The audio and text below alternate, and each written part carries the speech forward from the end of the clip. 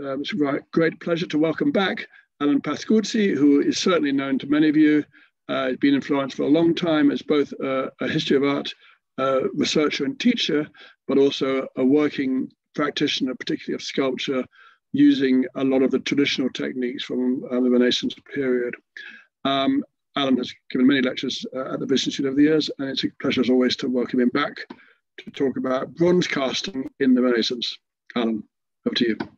Thank you, Simon. As always, thank you, Simon, for giving me this opportunity. It's always a great opportunity to speak for the British Institute and do these lectures. Let's get right into it. The name of the talk is Bronze Casting in the Renaissance or Renaissance. What's the sequence of the talk? There's going to be 5 parts. First is an introduction, the commission for the virtues that I'm currently working on for Florida State University, these large bronze sculptures. The second part is a brief history of bronze casting, just to go backwards a little bit to see where it's come from in order to get to the Renaissance and also what's happening with the works that I'm doing right now. And then the third part is Renaissance bronze casting in particular. And we're going to be focusing on Giorgio Vasari, okay, the great art historian, who gives us some background information. The fourth part is casting works in bronze, and I'll be using Benvenuto Cellini's The Casting of the Perseus as the basis. I'll be reading from Cellini and showing various aspects of that, and then the final comments in order to wrap everything up. Okay, to introduce this, this talk is actually based on the commission for 3 life-size bronze works for the Palazzo Bagnese of the Florida State Study Center in Florence. And this is the image of the Palazzo Bagnese, which is in Via de Neri. This was a commission that I got just before the beginning of the lockdown, and I basically worked all the way through it through the lockdown. Now, the commission consisted of creating 3 female allegorical figures representing the Florida State University's motto. In other words, these 3 figures which represent artes, vides, modes. In other words, creativity, strength, and character. And the image on the lower left is actually of the emblem of the university, with these 3 torches and these 3 mottos: the creativity, strength, and character. At right are the 3 models that are actually executed for the small works. Now, to go back to what this is all about, these go back to the harites, this Greek ideal of these 3 female figures, allegorical figures of brightness, joyfulness, bloom, or pleasure, chastity, beauty, or if you go to Botticelli at right, it's amor, pulchritude, and caritas. So there's many examples of these 3 allegorical figures, these female figures. You have the Greek at left, okay, in the center, you have the Pompeian 3 sort of graces, and then at right you have Botticelli's.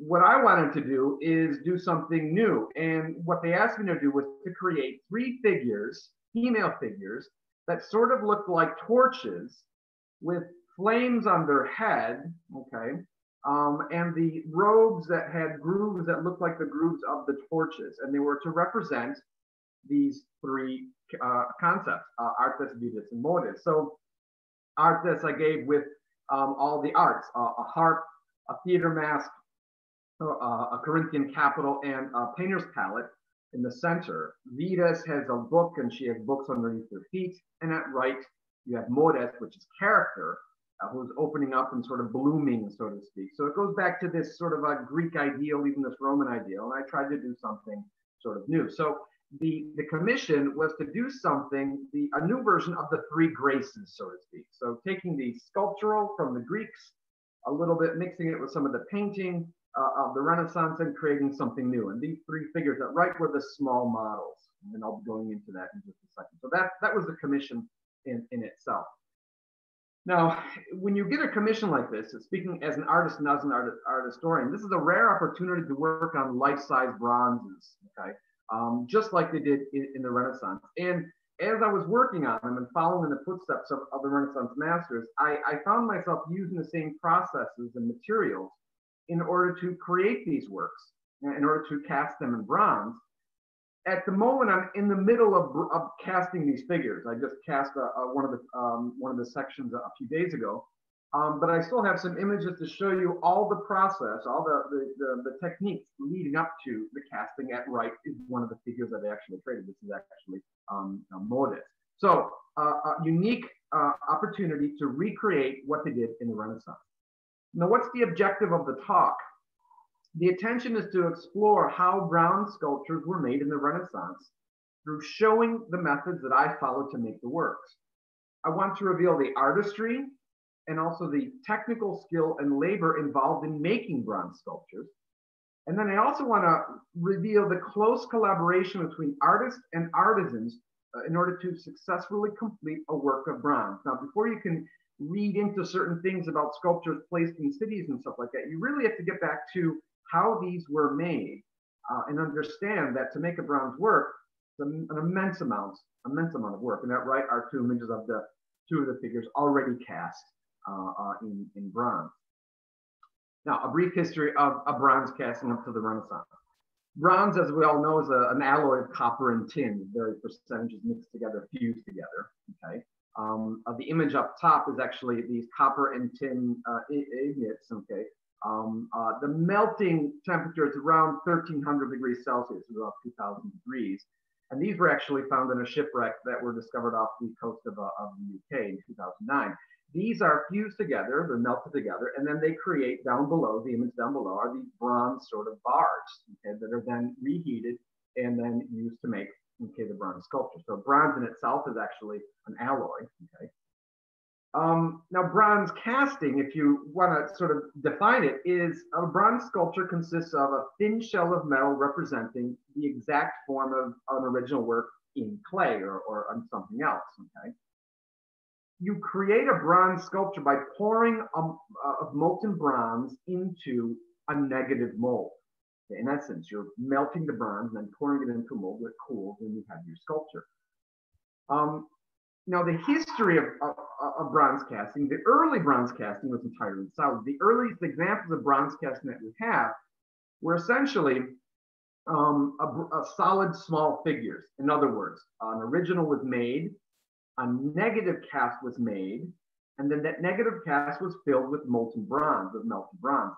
Now, these were usually very small, and if you go to the ancient Greece, even though this technique was actually perfected way back in what present-day Pakistan, where present-day Pakistan is, the figures were very small, about 40 to 50 centimeters, like 1.5 feet, and solid, because they didn't know how to create hollow bronze works. Now, this was from like the 6th century BC up onward.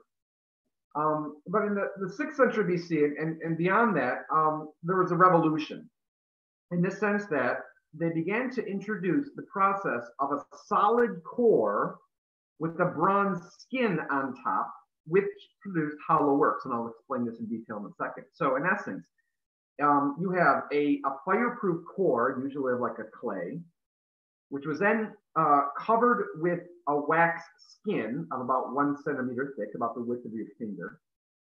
This was then covered with a fireproof material, heated, the wax melts out, leaving a hollow space, which was then replaced with molten bronze. And if you look at the Zeus figure at right, this is how the Greeks made some of the most famous works of art. Now, let me illustrate this very simply. So, essentially, they consisted of, if you look at the small image, and I'll have a larger image of it in just a second, you create sort of like a mannequin of the figure you want to create, okay, with no real detail.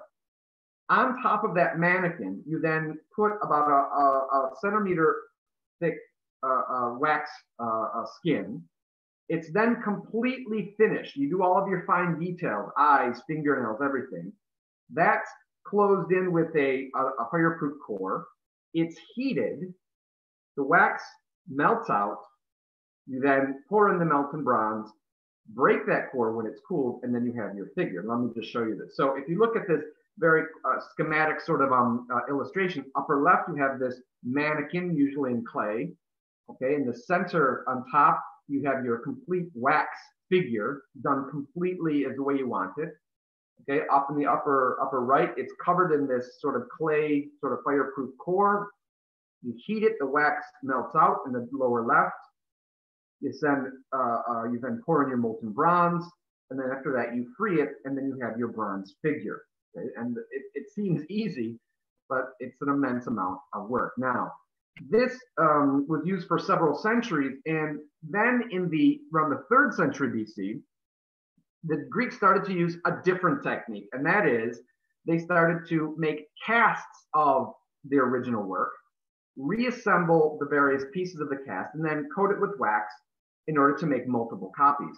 And this was actually used by the Greeks, the Etruscans, and the Romans. This is the making of a plaster cast in sections and then being able to reuse it. Now, what's interesting, if you look at a bronze casting in the Greek era, okay, where do we get an idea of what these bronze foundries look like? Well, we actually do have a foundry cup or a foundry helix, okay, from the early 5th century BC. And this gives us some really interesting insight on how the Greeks did it, okay, and eventually how they even did it in the Renaissance. Now, if you look very carefully at this painted cup, okay, at the left you have this big sort of tube, that's the furnace. You have people working the furnace. Up to the right, you have like hands and feet and hammers, and there's another guy off to the other right who's actually hammering a bronze figure as well. Okay, and this is a bronze foundry of like the 5th century BC. On the other end of it, there's figures working on a large figure in wax. Okay, they're actually scrapers. You can see the scrapers are actually working on this thing. There are actually other people sort of watching them as well. So this gives us a good idea of what it looked like in a bronze foundry in this time period. Now, what they produced were images like this. The Riachi bronzes that we all know were found in 1972 off the coast of Reggio Calabria, and then they were actually brought to Florence and restored here in Florence. And these are some of the most exquisite pieces of bronze work ever made. There must have been thousands, hundreds of thousands of these. If you look at these things, these are brilliant works of art. Okay, they're probably from 2 different artists. Okay, and if you look at some of these, I have a close-up of these.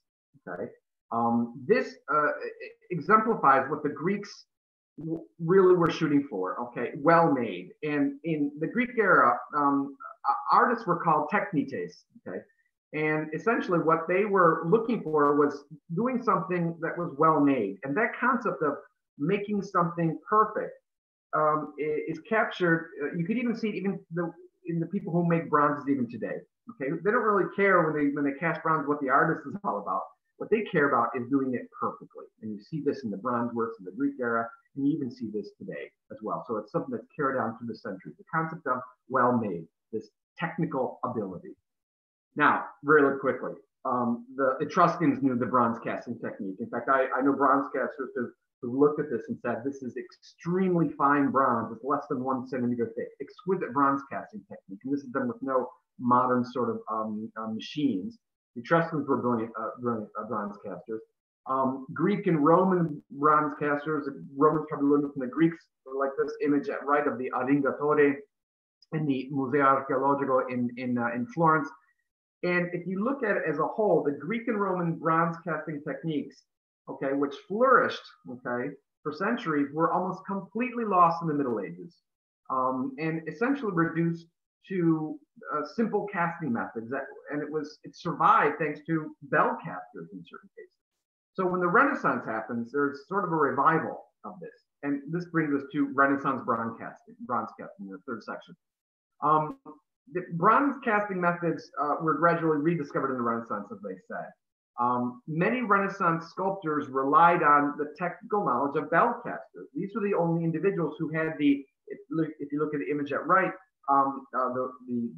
the studios, the bottega, I should say, the materials, the know-how, the technical know-how, the furnaces, in order to create these large works that the Renaissance needed, okay, from like 1400 on. Now, Renaissance sculptors used both of the techniques that I explained, the solid core with the wax skin, and then the other technique of sort of making casts and then reproducing it over and over again. So they actually used both of these things that the Greeks had used. If you look at Renaissance sculptors and bronze casting in general, not all Italian Renaissance sculptors knew the founder's craft.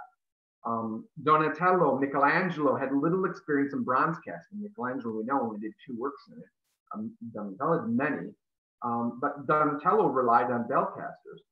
We know, however, that some of them were pretty good. Ghiberti, Pollaiuolo, Verrocchio, Cellini, Giambologna were all expert casters and knowledgeable of the technical aspects. In certain cases, Cellini was doing it literally where he lived. And if you look at this image at right of Verrocchio's Christ and St. Thomas, it's actually one of the most brilliant bronze pieces of the Renaissance. But the one common denominator is that all of them relied on skilled assistants. You can't do a bronze work by yourself. You need people who are experts in their craft. And I think this is one of the main sort of concepts that I want to relate to this. Now, if you get into the Renaissance, we could spend hours looking at all these, but Ghiberti, the bronze doors, the gates of paradise, you spend 25 years on the first set, 25 years on the second set. These are, even Michelangelo called them the gates of paradise. They're perfectly crafted, okay, technically perfect. Donatello's David, obviously. Donatello is one of the first to use that piecing method. In fact, this, if you look at it very carefully, you can see he pieces various things together. There's also some interesting sort of mistakes, so to speak. If you look at it very carefully, if you look behind it on the Goliath's head, there's some interesting sort of patchwork, which is extremely interesting. Giambologna's Mercury, which is the quintessential sort of piece of expert bronze casting, the figure that's resting on the breath of Zephyr. Okay, the whole figure is perfectly balanced, okay, with that finger that's pointing upward as well. And then Cellini's Perseus, which is right in Piazza Signoria, supposedly cast in one piece, or probably with a couple little pieces added onto it. Exquisite work, and I'll be going into specifically how this was cast in Cellini's own account of it. So you can see that the better the knowledge of bronze casting by the artist, the better the works came out in certain cases. Now, Renaissance bronze casting, it's easy to give a broad description of bronze casting, and many art historians wax eloquent on it. But how did the Renaissance masters cast their most famous works in bronze? How did they create their works from the beginning? What methods did they use? What difficulties did they encounter? And these are the same things that I've encountered, and this is why I want to talk about this. Now, what are our sources?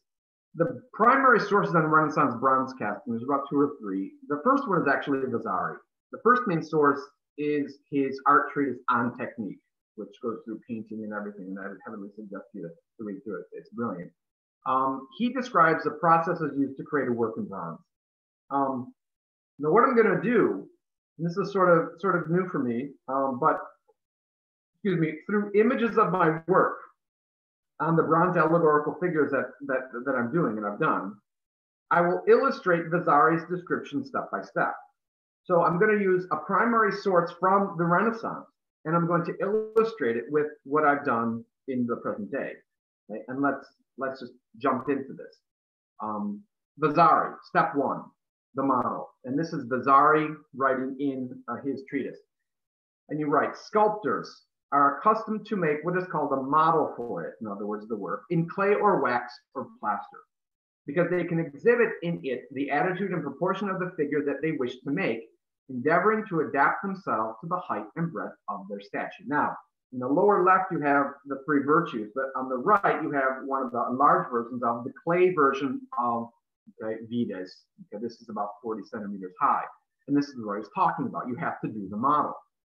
Now, the model usually is after doing a number of drawings, and these are some of the drawings I did from life. These are sculptor's drawings. They're not figure drawings. I'm trying to understand every angle. In fact, I did a drawing from every angle, front, side, 3/4 view, in order to understand the anatomy, get your proportions down, measurements. So even to get to the model, there's an immense amount of work just to get there. And these are for the two of the figures. Step 2, after you get your model, what does Vasari say? And he states, to make the figure, the large sculpture, support itself, it may have underneath an armature, either of wood or iron wires, according to the pleasure of the artist. And that, right, is the sort of is the armature that I created for Vides. This is actually in iron. Okay, it has to withstand and sustain a number of pounds of clay. And then you begin to add wood to it. I prefer wood. I don't like wood. I don't like the sort of modern sort of materials that sometimes people use. I like the keep it organic. Okay, you're building up the figure, the basis of the figure, okay, keeping everything exactly as it is, the same position. And this is what he says. This is what Vasari says. The bones of the figure, in other words, the armature, are made and placed in the necessary pose after the pattern of the small model. So you're always working from your small model. So small model is on the left of mine, and on the right is the large figure. Okay, trying to be as accurate as possible because we've worked everything out. And then what does Vasari state? Little by little, always adding material with judgment and manipulation, the artist impresses the clay by means of tools made of bone, iron, or wood, and again putting on more, he alters and refines till with the fingers the utmost finish is given to the model. So at right, we see the initial stages of putting on the clay, of actually dressing it, okay, sort of putting on this the clay on top in order to begin to work on the anatomy. Okay, and then what does Vasari continue to say? And from beginning to the end of the process of covering it with clay, the figure is formed in the nude. And at right, this is about after a week or so of working on it, getting the anatomy sort of proportional. And then I'll go on.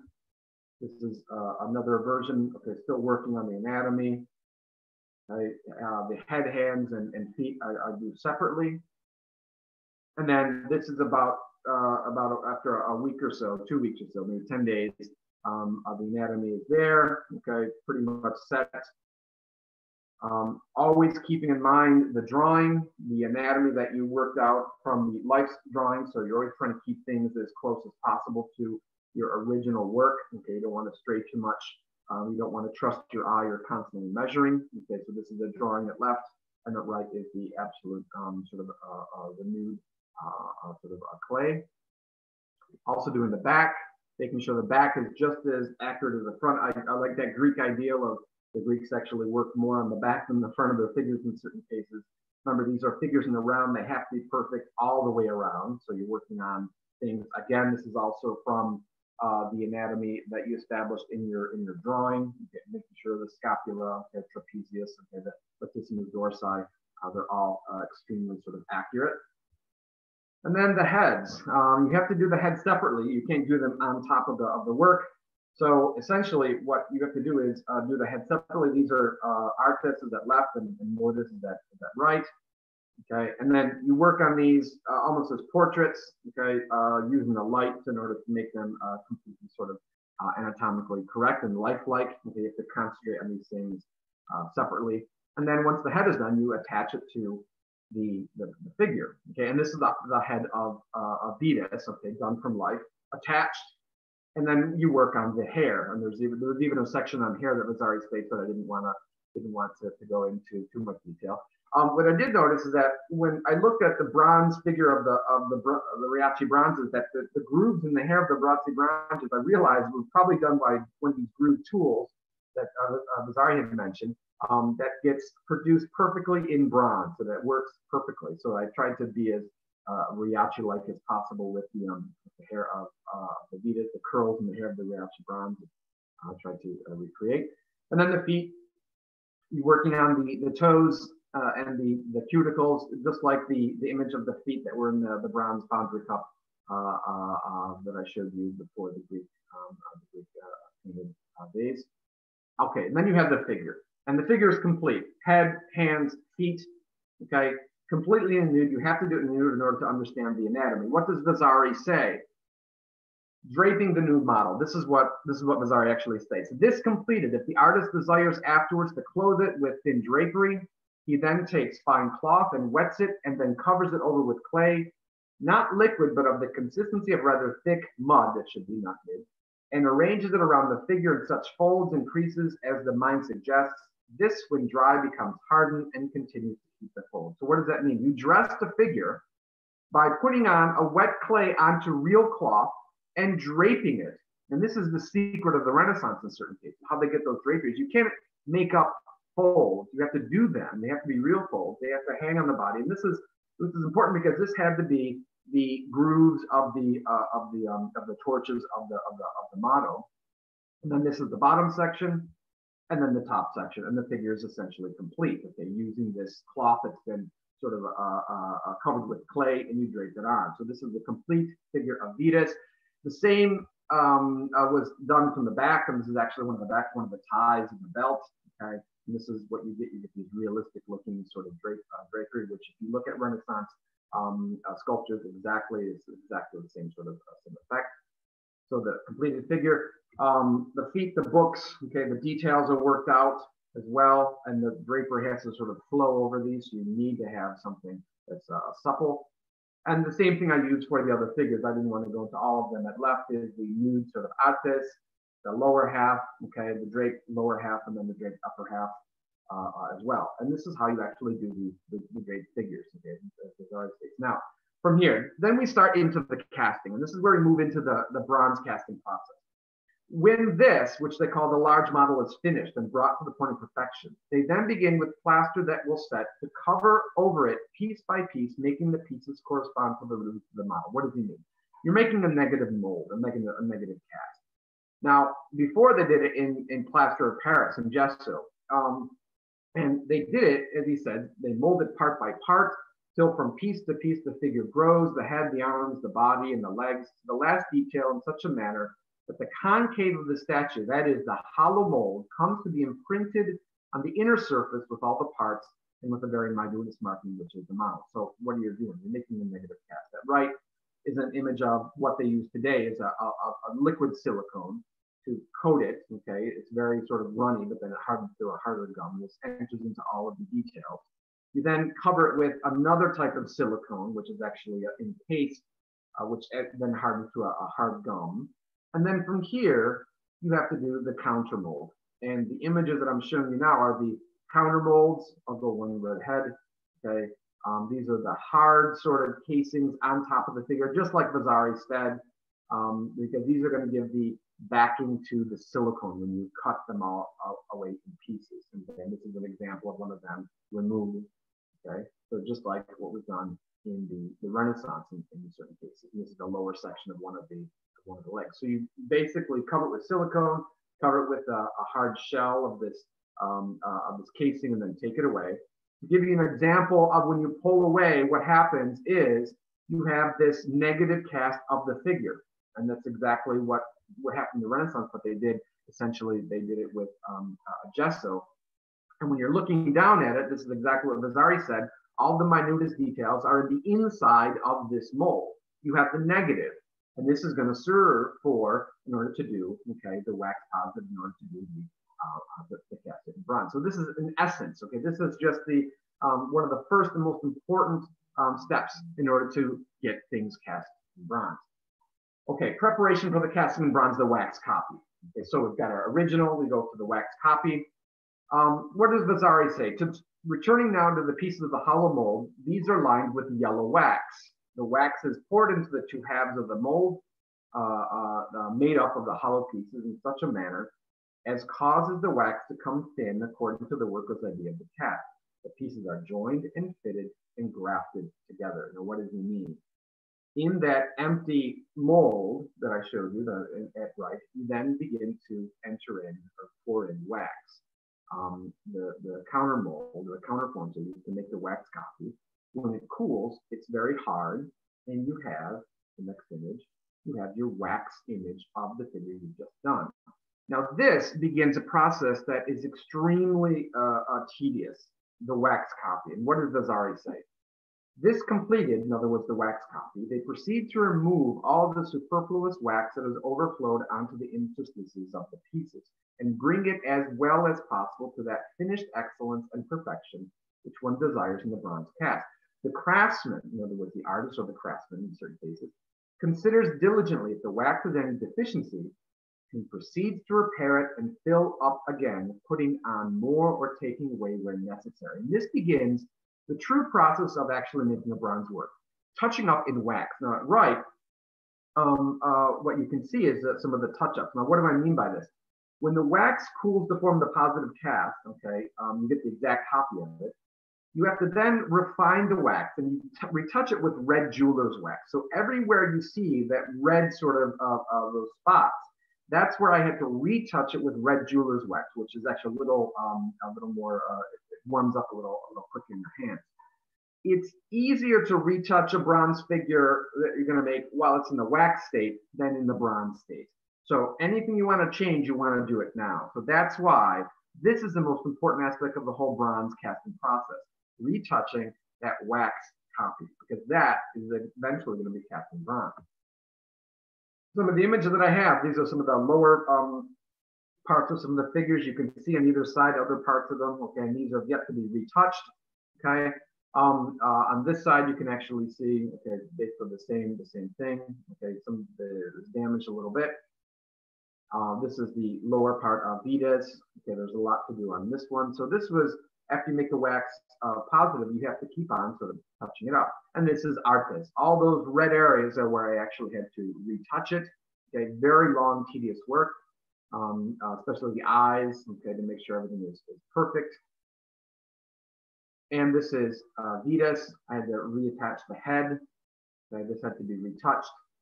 Okay, and also the top of the flame. I actually liked it in the wax process. So for every bronze sculpture you see in the city of Florence, the Renaissance work, it started like this in certain cases. And what you see at left is the clay version, at right is the wax version. And it's usually it's perfect. I mean, and in fact, you can even bring it up to higher perfection in the wax form. So the clay, after you do that, is actually just, you don't really need it anymore because you're working on the wax form, okay? And this is the same head with the crown. All these figures will have these little crowns on their heads as well. This is Vitas. Now, what do you use? These are the tools that you use, very much like the ones that you saw in the calyx, sort of the painted Greek sort of cup. Okay, it's smelly. You got a lot of wax, usually sticking all over the place. Okay, it's very difficult in the summer, but these are the tools that you use. This was the workshop sort of spot where I was working, and this is how you actually retouch it. Okay, sort of very tedious, very careful sort of work. Okay, and this is Modus. This was not a lot to do on this one. This came out pretty well. Okay, a little touch-ups on the eye on some of the garments as well. So you do your complete sort of retouching at this state. Okay, and then you have some of the pieces like the feet, some of the harps. These are some of the things of other the figures in order to touch up everything. And you give a complete quality control on everything. I did a lot of the toenails, okay, the pedicures and all the figures.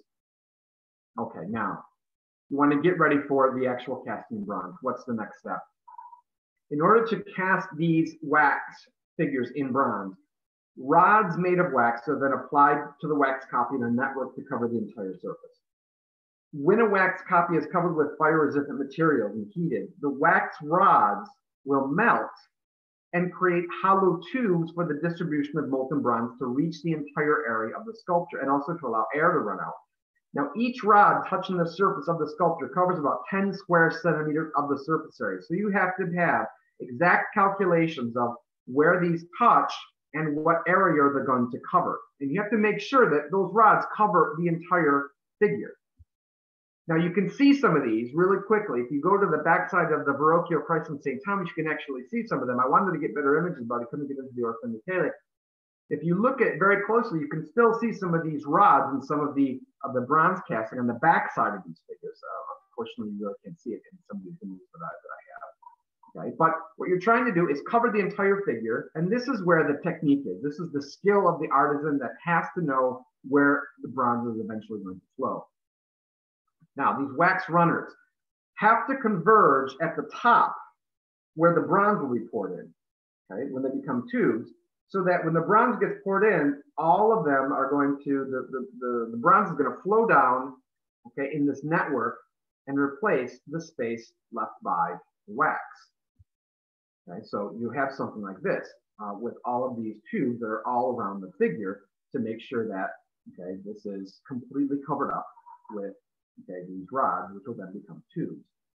Okay, now from here, this wax figure with all these runners are then encased in a fireproof sort of envelope. Usually it's like a plaster Paris with some earth, okay, entirely encased, okay?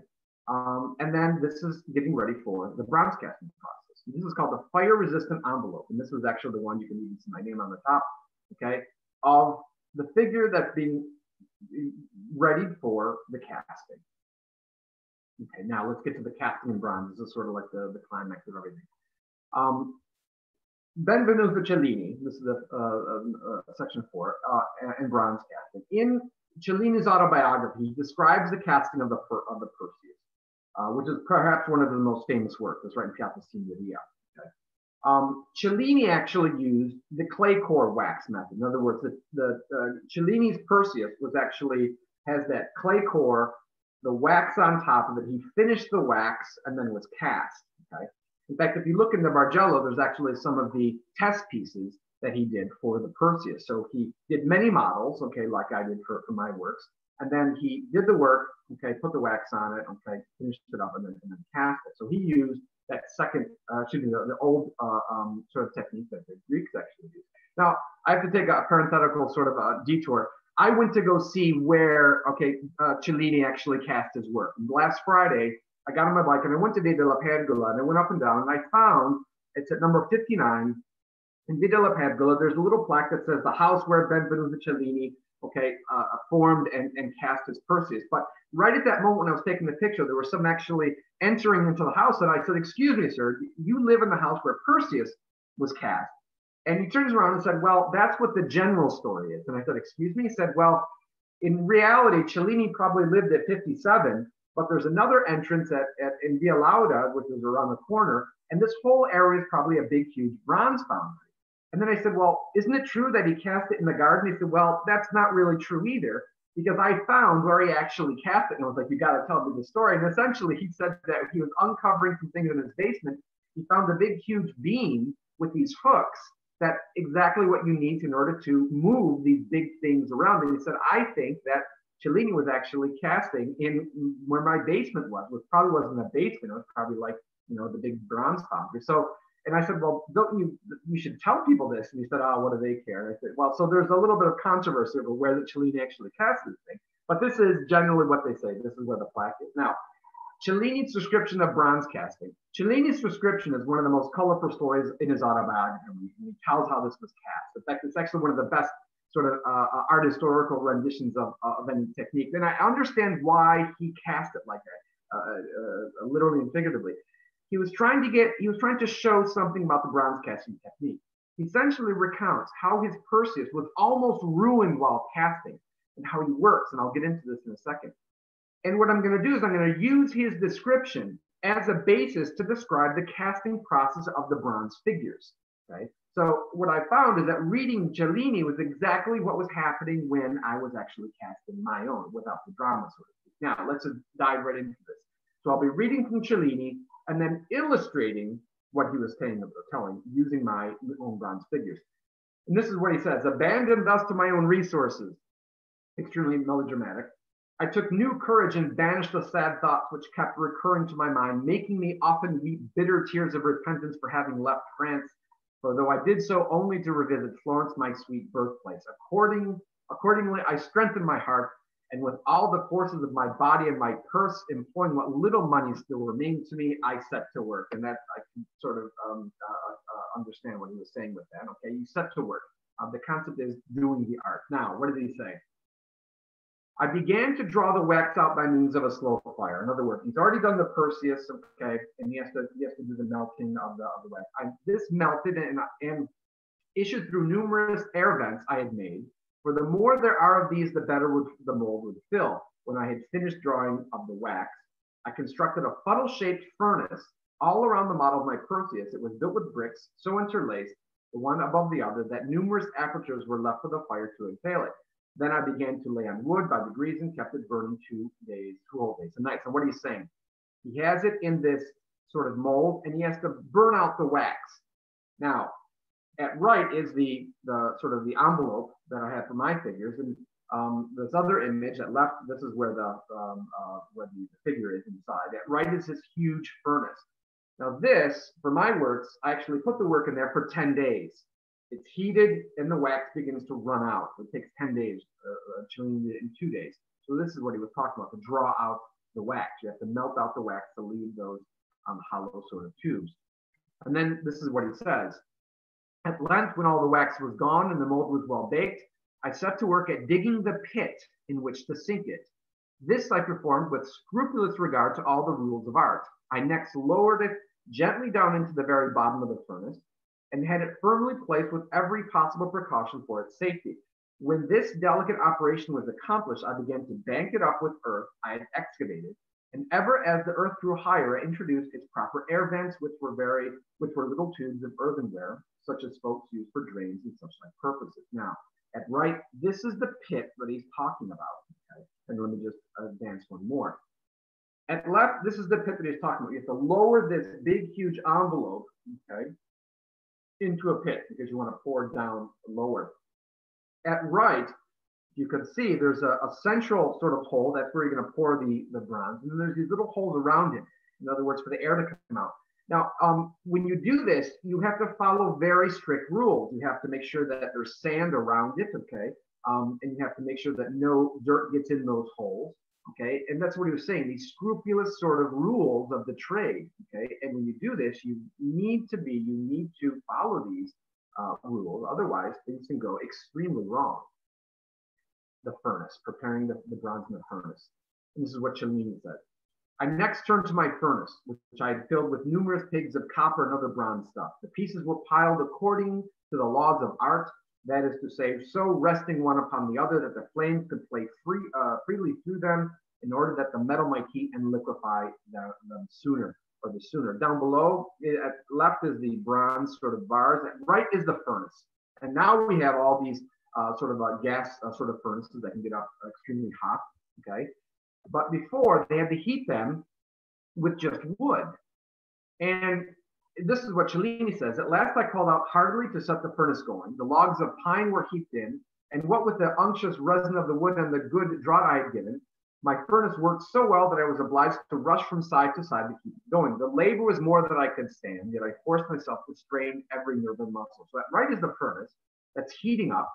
And if I can go into this really quickly, the furnace at left is the modern one. The one at right is the one I showed you.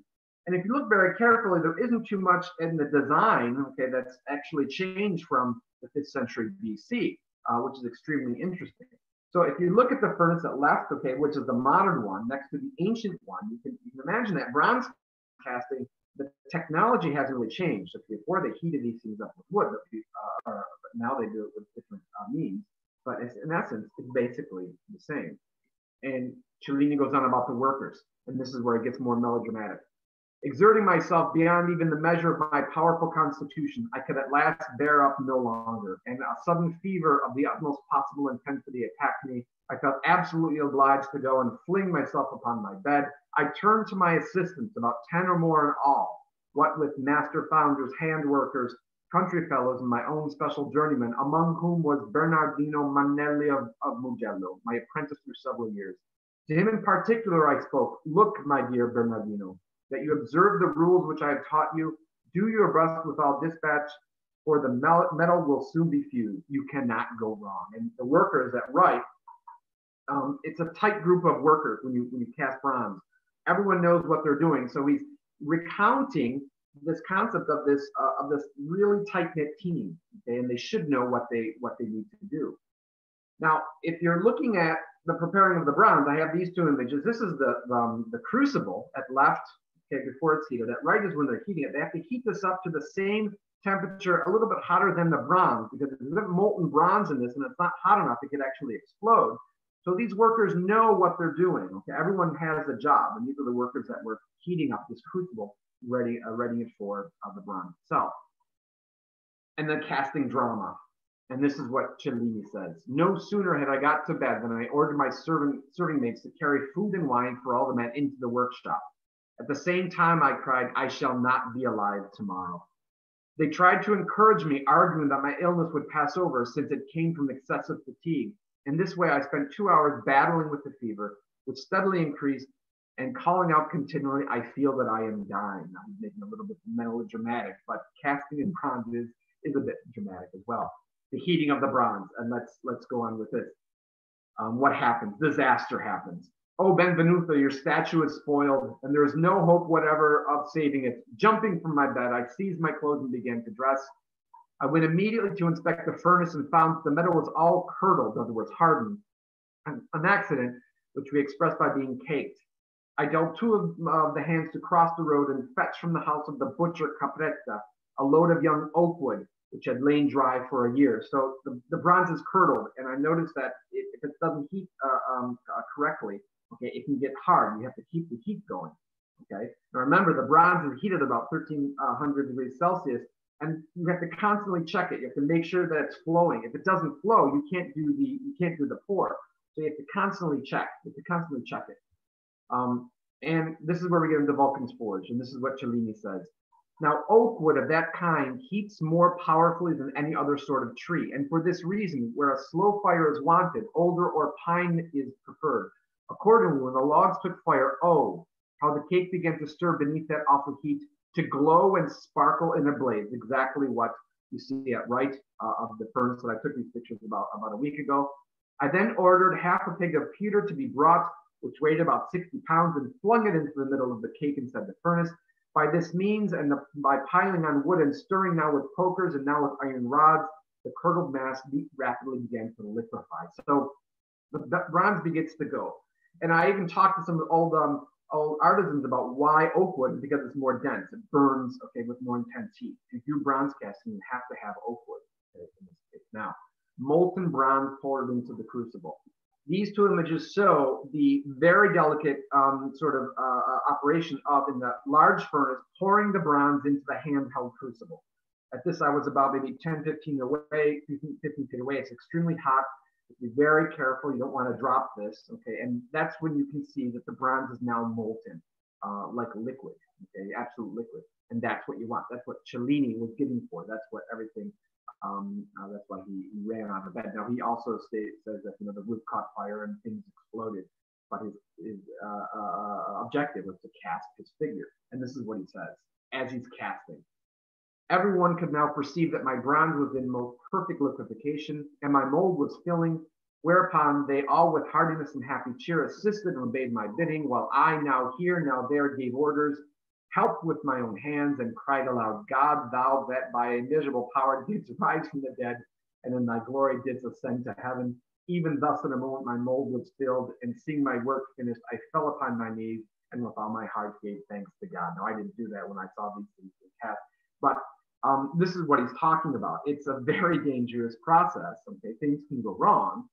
And this is the pouring of the mold right here, okay? And when bronze spatters, it spatters liquid, but then when it heats to the ground, it actually is already hardened. You don't want one of those things to go through you, and that's why they're all protecting. So this is pouring in the mold, okay? And when it fills, the mold, the liquid bronze comes out, and you can feel the hot air being pressed out as well. And that's when you know that all the work done from the clay up to the wax is gone well, and that your figure should be, okay, done. Now, what happens? You have to wait about 12 hours, and then you lift out this huge sort of envelope, and you have to break it free. And this is the first time that you actually see if your work was cast correctly. Now, at left is what you have to break. At right is when you break it free. You have the figure in bronze with all of those rods that are now solid bronze. And if you look at these two images, everything worked perfectly. All those wax rods, which were melted, became tubes, have now all been filled with bronze and have filled the figure perfectly, okay? Distributed the bronze perfectly. And this is what you want. These now have to be cut and the figure has to be chased. Now, remember, at left is what you did with the wax, okay? Then you encased it, melted it. At right is what you get, okay? And this is where the real work begins, the real finishing work as well. And this is when you have the chasing and the cutting of the runners. So at left, you have the figure with all the runners on it, at right being cut off, okay? And then finally, these two images of the same legs with the runners being cut, and at right being totally chased, in other words, and clean. Now, these two figures, like I said, the figures aren't complete, but these are the two figures, the upper part of the two Mortis and Vitas, okay? This is Vitas with the flame soldered on. This still has to be sort of polished up and given the patina, okay? This is Mortis as well, so it has to be filled up, soldered in little things here and there, okay? And then the thickness of the bronze, if you look inside, is about a finger's thick, okay? It's about 1 centimeter, which is pretty good, okay? All the way around the figure. And then the other details, the arms, the hands that I have to solder on still, the harp, the mask, the theater mask, all of these have been cleaned, okay, chased, and these now have to be soldered on, which I haven't cut the edge. So really quickly, at left, you have the clay version, the wax version in the center, and then the bronze version. An immense amount of work just to get to that. And the same thing with Mores, okay, the clay, the wax, and also the bronze as well. Okay, final comments. The figures, as I said, have yet to be assembled. They have to be placed in the palace, but they're on that good state. The casting process is casting even today, a bronze casting process is highly involved, highly technical.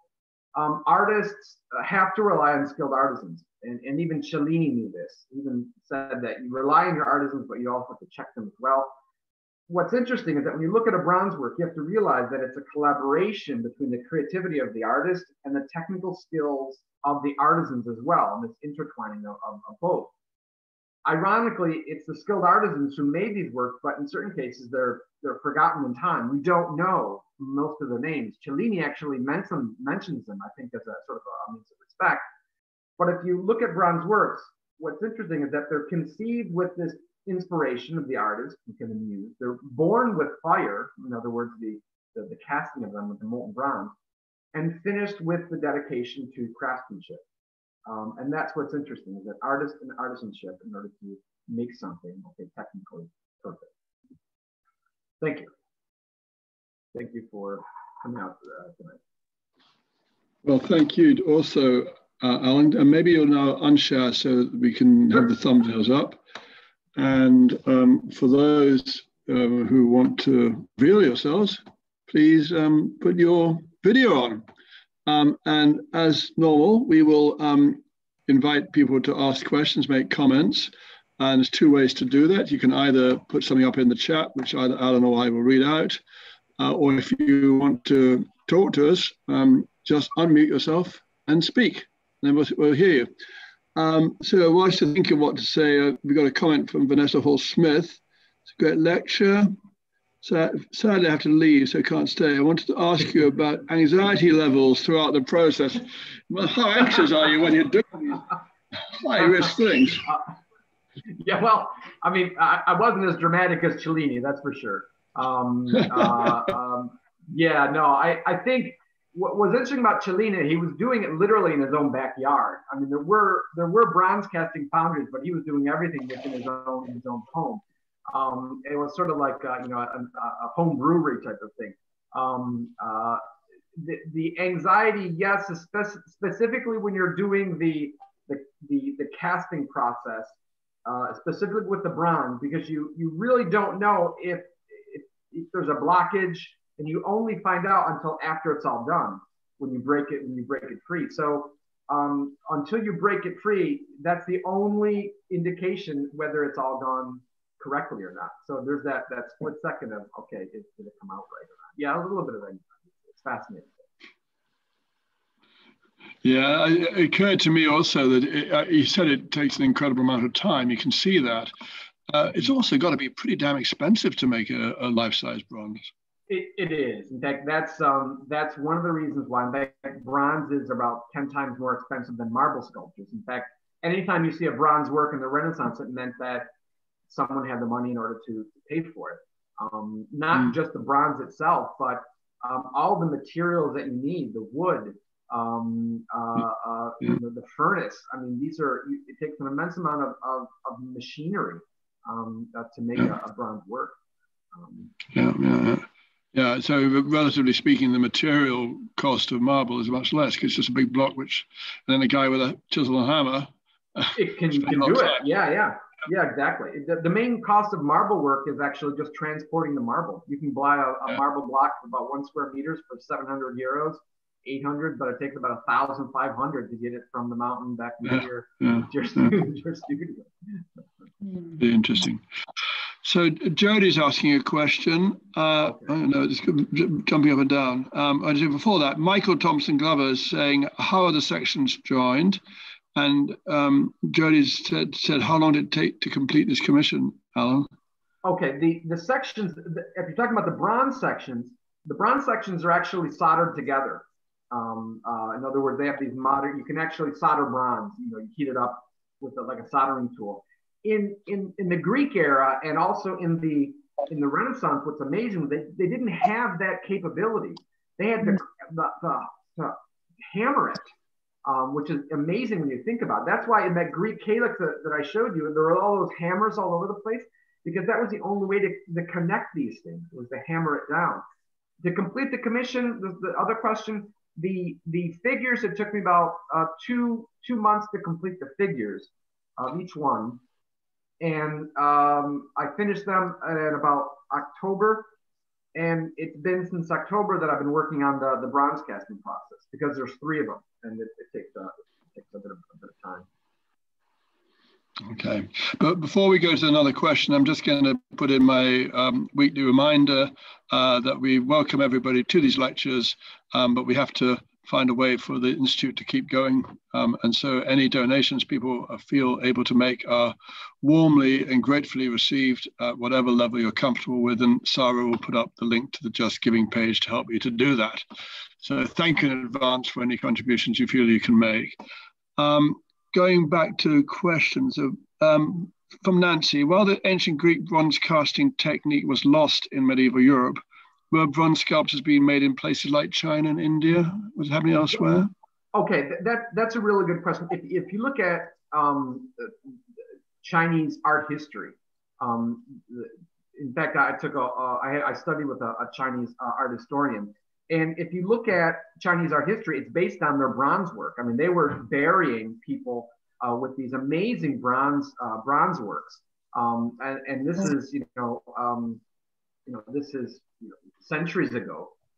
What's interesting is that there might have been even some connection between China and Greece. In fact, they even think that the Qin warriors, all those terracotta warriors, they even made some of them with the help of Greek artisans. So there's an interesting connection between Chinese bronze casting and also Greek bronze casting, which I couldn't get into. But yeah, there's some major works in bronze in Chinese history that were all buried, and you find them in museums today.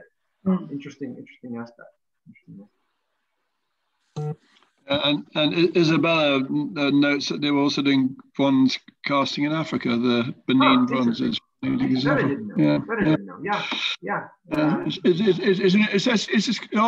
pops up in all sorts of different contexts how different civilizations separated by vast geography, which they couldn't probably cover, were making similar discoveries and similar innovations.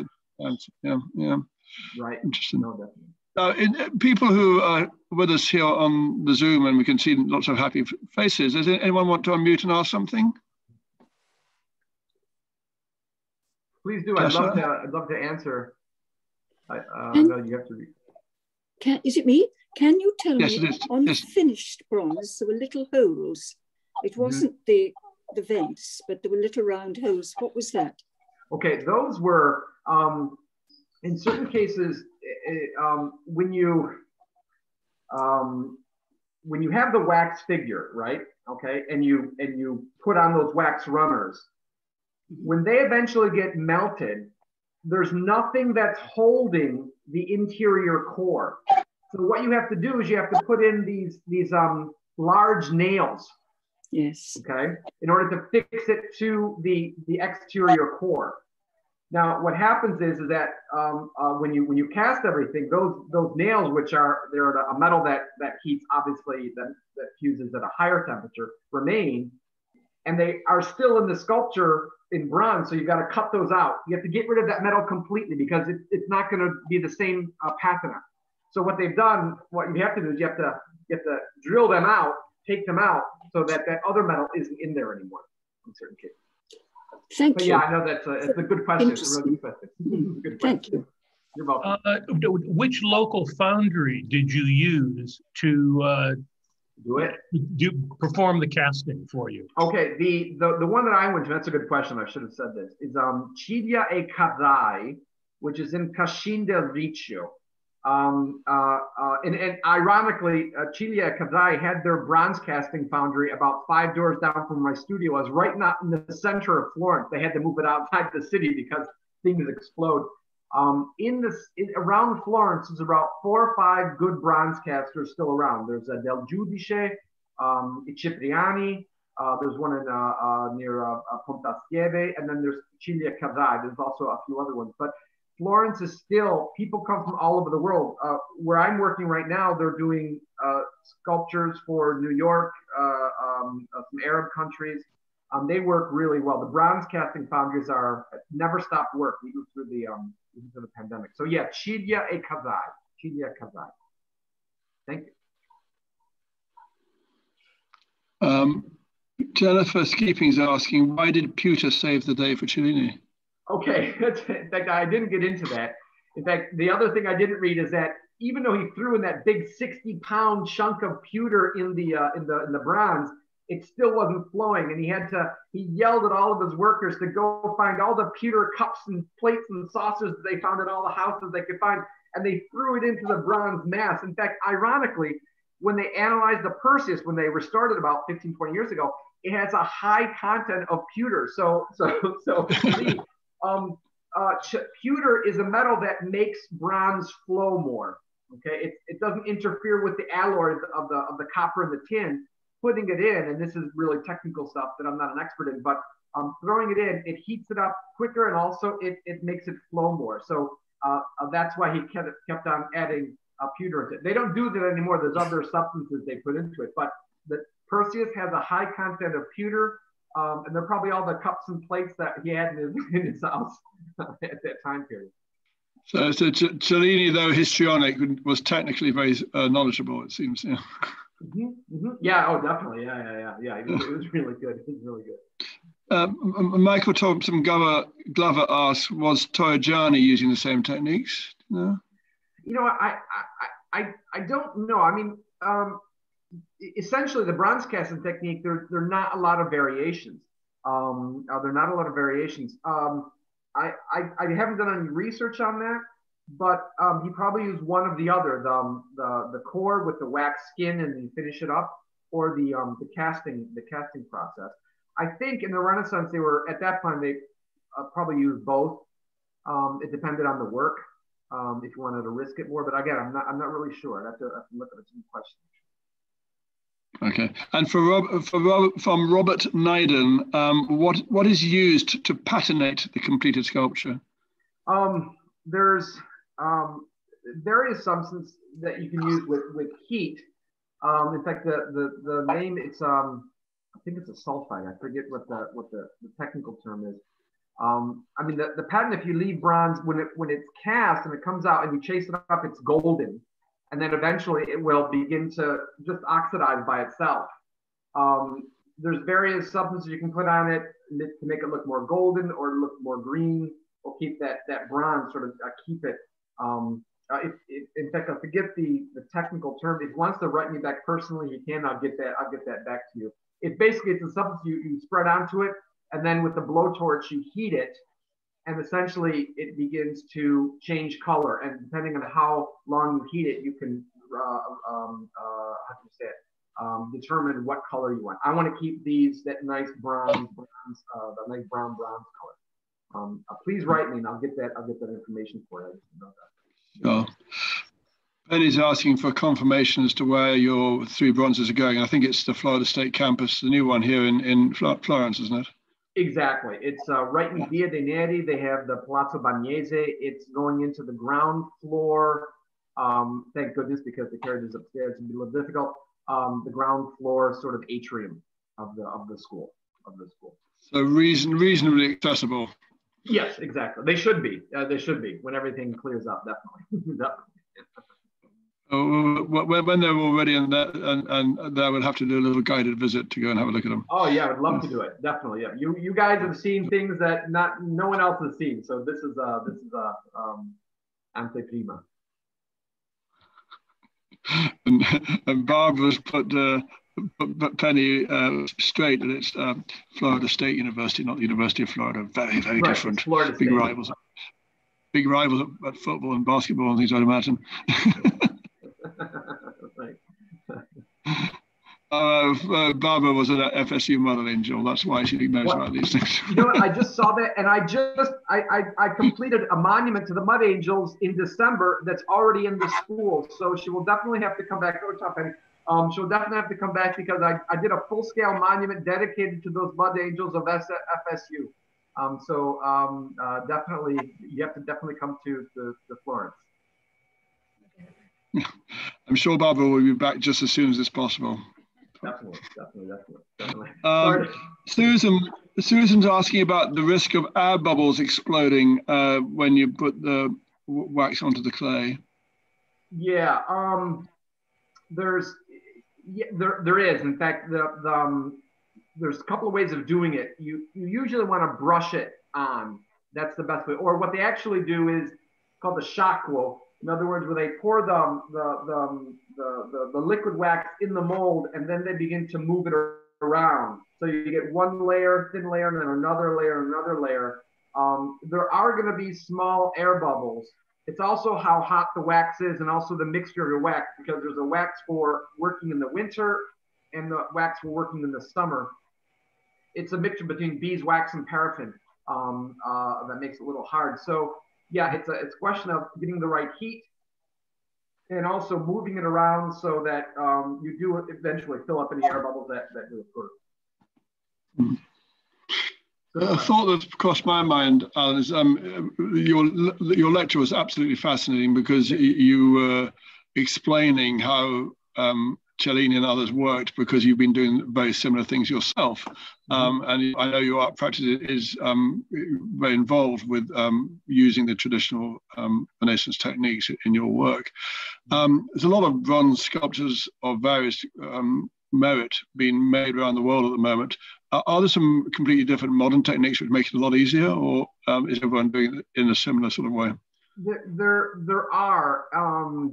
In fact, that's why I like Ciglia Casai, because they still maintain that they're very founded in tradition. If you go to Pietrasanta, and if you go to where they make Botero's huge sculptures, Marianne, I think their name is, instead of casing the whole work in those big, huge sort of gesso and earth sort of tubes, there's it's called a rifrattorio. It's a refractive material. It's sort of like a fireproof foam that hardens, and they spray it, and instead of massing this huge mound of plaster of Paris around it, it's this foam that actually adheres to the wax and all the runners. So it's a lot lighter, and also it probably costs a little less, and it's also a little bit easier to manage. So there are techniques. As far as the furnace is concerned, yeah, they're probably higher technology furnace. But what I liked about Ciglia Casai is that they still maintain that absolute control of everything by using these old sort of techniques and not trusting. I mean, the modern things work, yes. There's even ways of getting bronze a lot thinner, but there's also other things that can go wrong. But yeah, there's some other modern things that you can use. Right. Okay. Look, anybody else on the Zoom wants to go live with a question? I don't want to keep you too long. I'm getting fed up with the sound of my own voice.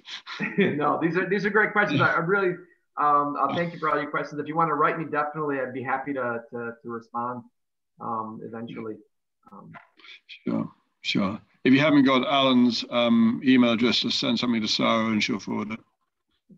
Okay. Director at British Institute.it. Okay. Any more? Okay, I think we're coming towards the natural end. We've quarter past the hour, so that's all good. Good luck with finishing the works, Alan, and I look forward to seeing them in presence at the Palazzo when the time is possible. Look forward to seeing many of you back here in Florence when it's possible. And for those who are in Florence, actually seeing you rather than seeing you on the Zoom. But at the moment with Zona Rossa, we've got to be patient for a few more weeks. And anyhow, happy Easter, everybody. Have a great night tonight. Get a good break over the weekend. And see many of you next week, I hope, for Eddie Walker's talk on Santa Spiritu. Thanks again, Simon. I really appreciate it. Good night, everybody. Thank you all for coming out. Bye-bye. Happy Easter. Bye-bye. Have a good one. Ciao. Ciao. Ciao.